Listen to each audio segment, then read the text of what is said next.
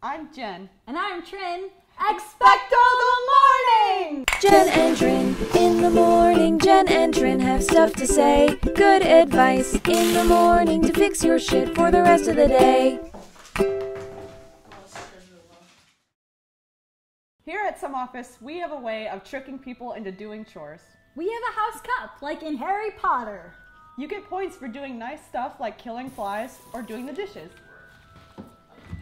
We split ourselves up into Gryffindors, Ravenclaws, Slytherins, and Hufflepuffs. I am in Ravenclaw. Ravenclaw is super smart and super hardworking. End of list. If I were at Hogwarts, I would want to learn magic because it's magic. One, we won the last House Cup, which is an inductive set of reasoning, but also like, caw-caw! 2, we're in the lead for points right now.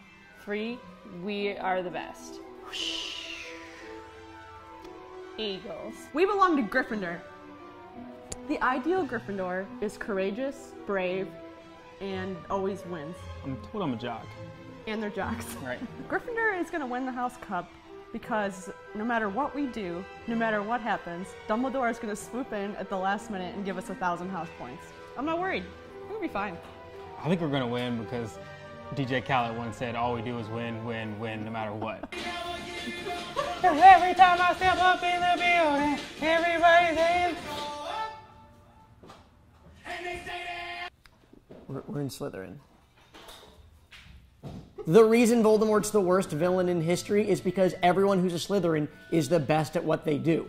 Voldemort did kind of a dick thing, but you think there were no bad Ravenclaws? They were just like writing books that were kind of mean. I'd say the ideal Slytherin's just me. So in conclusion, Slytherins have a bad reputation because there was one guy who was a bad guy in some books about an angsty teen. Slytherins are awesome, and we should respect them because they're the ones who are going to make everything better.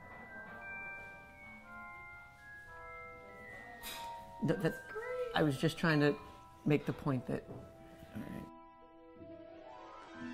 I brought mini pies. Oh, you guys, be careful with the pies. No crush them. Who will win this year? We'll Gryffindor! Well, Gryffindor. you're probably right. Yeah.